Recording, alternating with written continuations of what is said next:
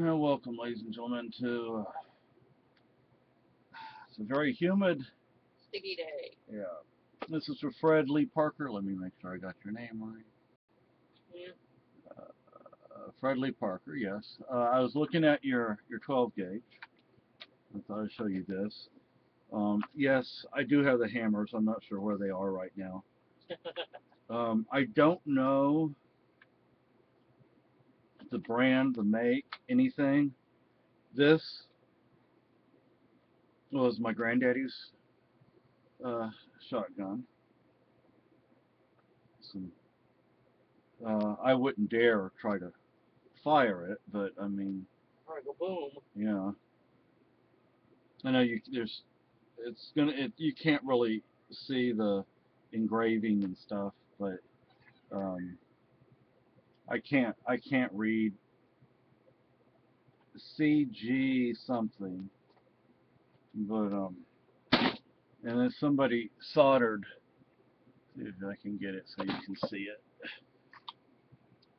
I don't know if you can tell. Somebody soldered that up there and there. But this has like an 1880's date on it somewhere. I think up here somewhere it has an 1880s date. This has been passed down in my family. Um, it went from my, I think it was my grandmother's family. No, it wouldn't have been my grandmother's. Anyway, it's gone through like 3 generations, 4 or 5, including me and my parents, on my mother's side from North Carolina. Um, I've never fired it. I wouldn't even dare try to fire it. Like my fiance just said, it'd probably blow up. And this right here is very loose. The hand guard there, I've never had it. I don't know what happened to it or when or where or anything like that. It says 9V. I can see that. There are all sorts of markings on it. Um, the one thing I would like to do with this is actually clean it up to make it look nice. But I've taken it to a few gun stores and they say, don't even bother. I'm like, it's mine. I want to make it. I don't care if it's going to cost me some money. I know it's going to cost some money. Yeah, you want it to look nice. Yeah, I want it to look nice. I want it to be able to display it. I'm not looking to shoot it. Just want people to be able to see it and you know. But I don't think it's black powder. You take it to old crab ass. Yeah, I could do that. But You know what he yeah, one of the gun shops up here where we live in New Hampshire. I know I don't sound like I'm a New Englander, but neither my fiance or I are from New England.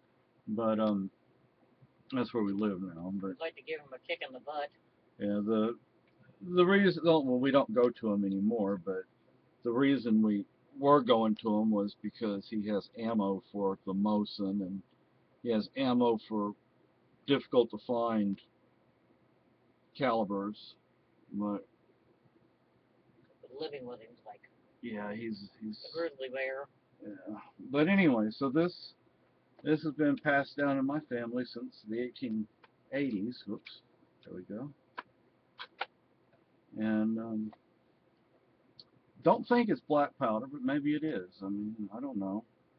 So I just thought I'd show you that. So I hope you like it. If you can tell me anything about it, I'd appreciate it.